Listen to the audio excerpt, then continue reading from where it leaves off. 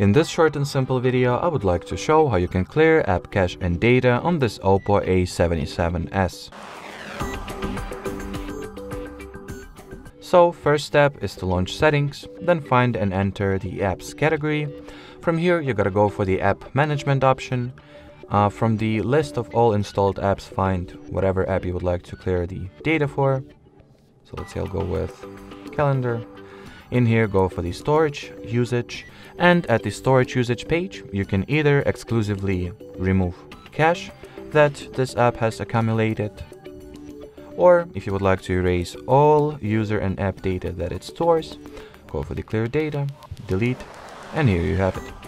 Alrighty, so that will be it for this video. Thanks for watching, thanks for your attention, and bye-bye.